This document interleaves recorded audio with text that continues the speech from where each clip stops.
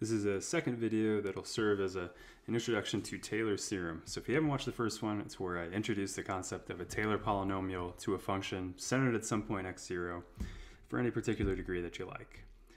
And so I denoted that function by Pn, and if you watched the previous video, you saw that Pn is a pretty good approximation to the function f for the values that are near x0. And so maybe in symbols, we'd say Pn or f is approximately equal to the function Pn near x0. What we want to do is make that a little bit more precise, right? This approximation suggests that, well, it might be off by a little bit. So let's actually take the difference between those two functions, f and Pn, and we'll denote that by Rn, so that's a new function. And what we'll think of that difference, Rn, being the difference f minus Pn, we'll call that the error of the approximation. So in other words, how much is the polynomial off by if you use it to approximate your function f near the point x0? And notice if you rearrange this equation to solve it for f, this is trying to tell me that my function is exactly equal to the Taylor polynomial of degree n centered at x0 plus Rn. Which again, we'll think of the error in the approximation, which are like, okay, yeah, that makes sense. If this is how much I'm off by, if I add that to Pn, I should get exactly f back. So I've got a little picture for you too. Let's say that Pn is the yellow polynomial there, and if you can, I'll try to zoom in a little bit. My iPad would cooperate. There, I guess that's a little bit better. You see that my point that I care about is x0. So what I'm trying to say is, if I look a little bit further away from x0, that pink point x, I see the yellow and the red aren't super close to each other. So I'm going to measure that vertical distance between them, and that's what Rn is going to be. So like in that picture, Rn would be negative since Pn is on top, but you subtract Pn. Anyway though, Rn again is just the distance between the two, so it's not signed or anything. So what can be said about Rn? What can we say about it? And Taylor's theorem helps us with that. So let's n be a natural number, take a closed interval from a to b, call that I. Let's say you've got a function such that all of its derivatives are continuous, so its first n derivatives, I should say, are continuous on this interval, and that the next derivative, the n plus first one, it exists on the open interval from a to b. Notice though, like I'm not assuming that the last n plus first derivative, if you want to think of it that way, is continuous. It might not be nice, but at least it exists. So if x0 is a point in I, then for any x that's also in I, we should be able to find a point between x and x0. And in this case, I'm not assuming that x is to the left of x0 or anything like that, so I'm being a little bit vague with c between x and x0, such that the following happens though, that the function f of x is exactly equal to this polynomial. And so what is that? You see that I've colored it in yellow to emphasize that, well, that's Pn from the previous video that you watched, plus this new thing that's in pink. And what's kind of neat about it is if you compare, say, this term to the pink term, well, it looks like it's kind of naturally continuing that same form, just with the n plus first one. But what you notice is that it's not evaluated at my point x0. I'm saying I can find some point kind of near x0 maybe called c that'll have the same form here. So what we want to do is prove this theorem here, that f of x is actually equal to this polynomial. So how do we do that? So the proof.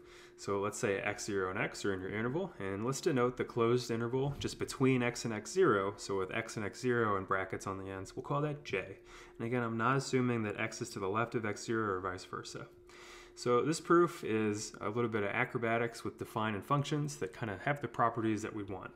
So let's define capital F to be this function from j, which again is my interval that has endpoints x0 and x, from j to the reals by the following. So the formula for capital F is f of x minus a whole bunch of stuff. And what I hope that you maybe notice is it looks like you're subtracting the Taylor polynomial, and notice the variable is t here. So be careful, t is the variable of this function, so we're treating something like this as constant since it only depends on x.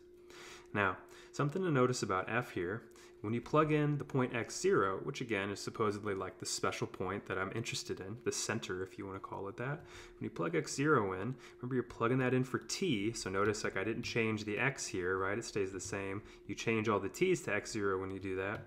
And what is this then exactly equal to? That looks exactly like Pn. So this would be, I'll recolor them now, and maybe I'll factor the negative out of each of these and put it out front.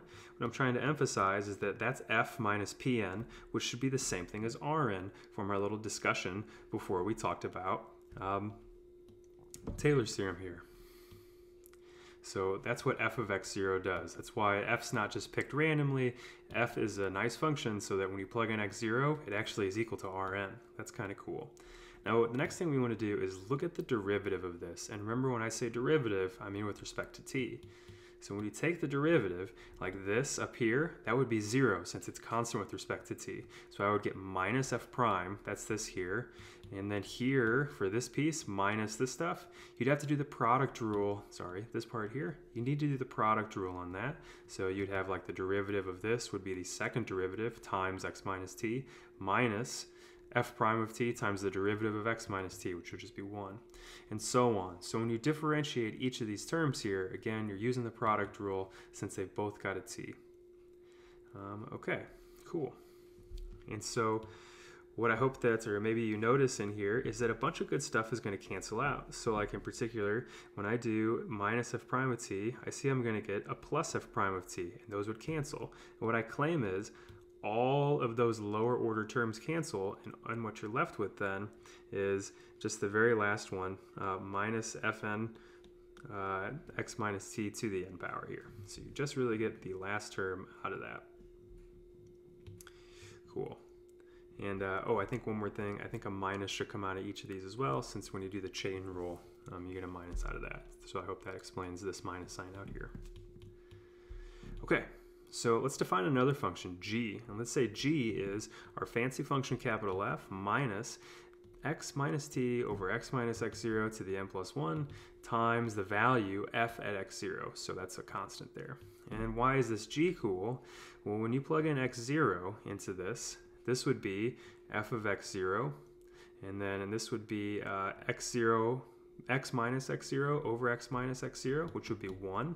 So what have I got so far? I would have f of x0 minus f of x0, that's 0. And then similarly, when you plug in x into this for t, this would be f of x. When I plug in x into that t, this stuff, that all goes away. And so what is g of x equal to? Did I do that right? When I plug x into that, yeah. G of x should be, oh, let's go back up to f though. What is f of x?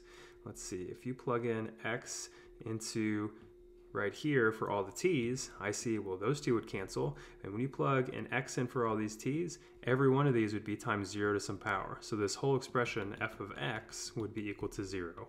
So I hope that that justifies why I'm trying to say down below that g of x should be 0, since all you're left with is f of x, and we just said that that's 0. So what can we do? By the way, like f's a nice differentiable function. This is fine, it's differentiable, especially if t is the variable. There's nothing wrong with t in this numerator times this constant. And so, and it's continuous, it satisfies Rolle's theorem. So by Rolle's theorem, since g has the value 0 at its endpoints on this interval j, what can you say? There should be some constant between x and x0 so that the derivative is 0. So in other words, like the graph of g has to turn somewhere to get back down to here. It's got to turn. Okay, so thus, what can we say? And here's where we're going to do a bunch of algebra. 0 is g prime, so I'm just writing it in a different order. But now let's actually calculate the derivative of this expression up here. Let's do that calculus. So this would be f prime of, and by the way, I'm changing to c, like I'm plugging in c, so we'll just change all the t's to c's. So this would be f prime of c. And then when you do the derivative of this good stuff here, remember this blue is a constant, so that's fine. We just need to do the derivative of this. So we'll do the chain rule. So this power n plus 1 comes down. You need to do that stuff raised to the nth power times the derivative of the inside, which would be minus 1 over x minus x0, since this x minus x0 is constant with respect to t, and thus with respect to c. And so if you simplify all that good stuff, all I'm going to do is I think I combine these, and I think that maybe you notice that you have x minus x0 to the nth times another one would be x minus x0 to the n plus first. And then I just pulled this much x minus c to the n, let's pull it out front. So the 0 is equal to this good stuff here. And what we're going to try to do is solve this for the blue, for f of x0. And I've colored it blue to remind you that f of x0 is the remainder. It's Rn that we talked about above. And that's what we started with maybe up here. F of x0 is Rn. So I've changed from this green, I'm changing it to blue now. So we're going to solve this equation, 0 equals this stuff for the blue. So what's that look like? So what did I do? I just subtracted this to the other side. And so that would be this stuff here. And if I just divide by this good stuff, I get f of x0 is minus all this good stuff. So notice this is in the numerator now. Notice that this stuff is in the denominator now. And then times f prime of c. So why is that cool? Well, what do I know that f prime of c is? We did that calculation up here. So instead of t, just plug a c in, that's all. And so that's this stuff right here. And maybe you notice that a little bit more cancels, right? These x minus c's to the n cancel. You've got n factorial times the next term, n plus 1. If you put those together, that's n plus 1 factorial. And then last, you see that these minus signs cancel out. So what do you get? You get the pink formula, kind of the next derivative evaluated at that c that Rolle's theorem gave us, over n plus 1 factorial times x minus x0 to the n plus 1. So in particular from that proof, that finished the proof, but what is the remainder? It's exactly equal to the n plus first derivative evaluated somewhere, not x0 necessarily, over n plus 1 factorial times x minus x0 to the n plus first. All right, so why is this useful? Like, what do people use this for? So I'm going to show you how in the 1700s and 1800s, people were able to calculate the number e and to an error within less than to 10 to the minus 5th power. Another way to think about that is they could get the first 4 decimal places of e spot on. So I'll show you how to do that by hand. So let's let your function f of x be e to the x. So I know that its Taylor polynomial from the previous video at x0 is 1 plus x squared over 2 factorial plus x to the n over n factorial. If you don't recall that, go watch that video right now. And what we're going to try to do, I want to figure out what e is. Well, I see e would be the value of at 1 here. So e would be f of 1.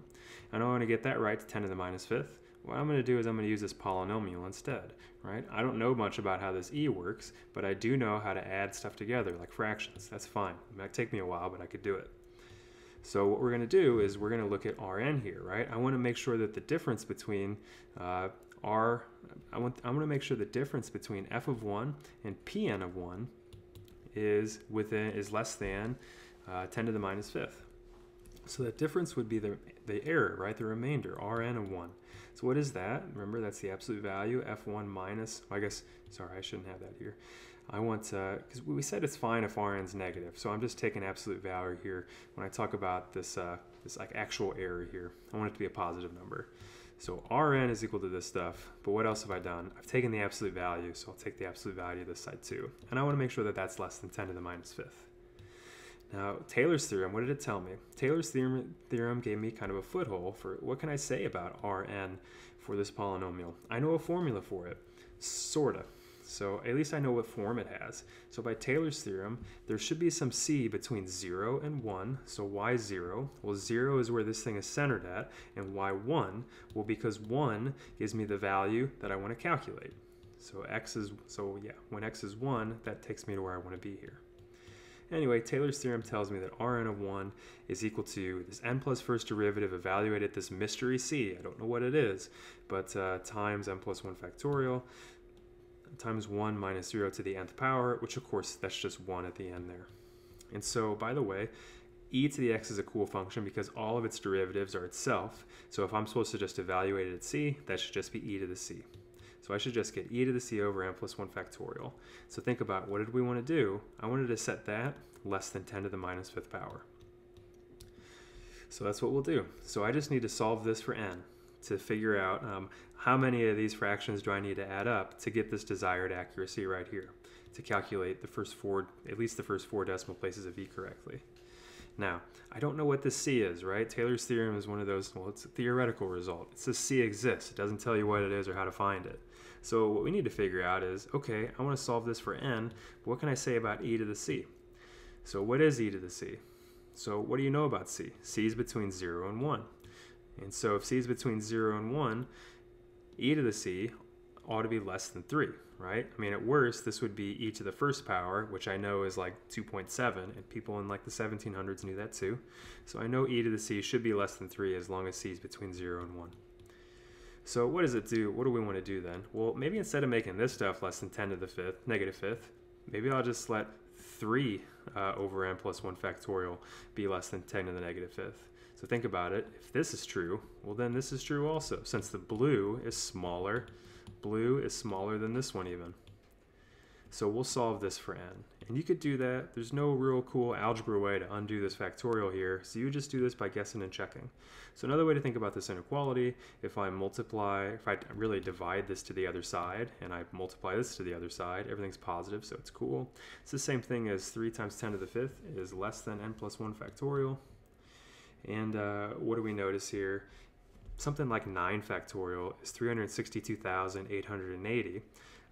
That's bigger than, 300,000 here. So that's bigger than 3 times 10 to the 5th. So 9 certainly gets me there. Remember, though, that this factorial is n plus 1 factorial. So if 9 factorial worked, then n should be 8. So n equals 8. So to put it all together, what do we got? The 8th degree Taylor polynomial for e to the x centered at 0 will actually approximate the number e with an error less than 10 to the minus 5th power. And so maybe what you see as well, like for any desired error, any desired level of accuracy, it's always possible to figure out, well, how many terms do I need in the Taylor polynomial to get that desired accuracy? And again, this just says the first 4 decimal places of P8 of 1 and E, they match, and maybe 1 or 2 more actually do too by chance.